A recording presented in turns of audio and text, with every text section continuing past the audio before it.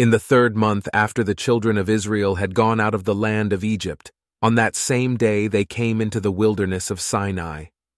When they had departed from Rephidim and had come to the wilderness of Sinai, they encamped in the wilderness, and there Israel encamped before the mountain. Moses went up to God, and Yahweh called to him out of the mountain, saying, "This is what you shall tell the house of Jacob, and tell the children of Israel. You have seen what I did to the Egyptians, and how I bore you on eagle's wings, and brought you to myself.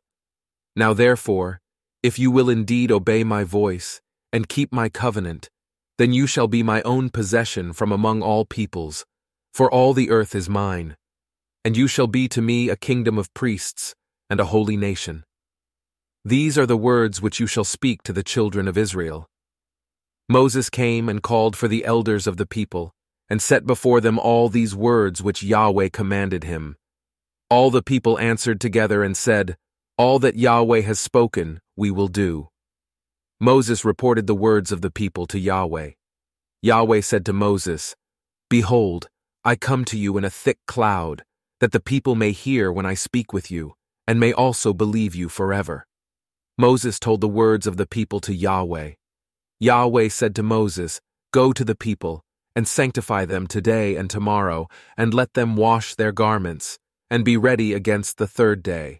For on the 3rd day Yahweh will come down in the sight of all the people on Mount Sinai. You shall set bounds to the people all around, saying, 'Be careful that you don't go up onto the mountain, or touch its border.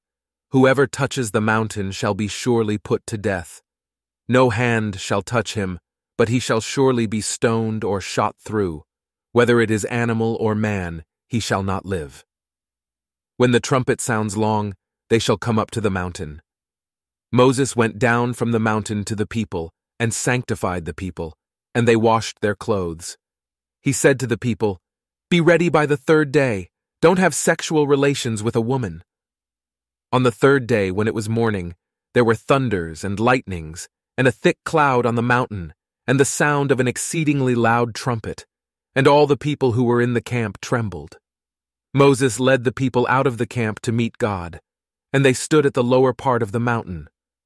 All of Mount Sinai smoked, because Yahweh descended on it in fire, and its smoke ascended like the smoke of a furnace, and the whole mountain quaked greatly.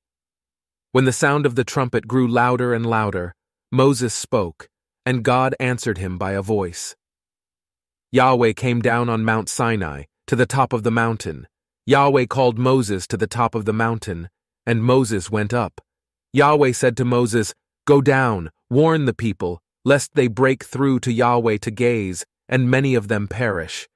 Let the priests also, who come near to Yahweh, sanctify themselves, lest Yahweh break out on them."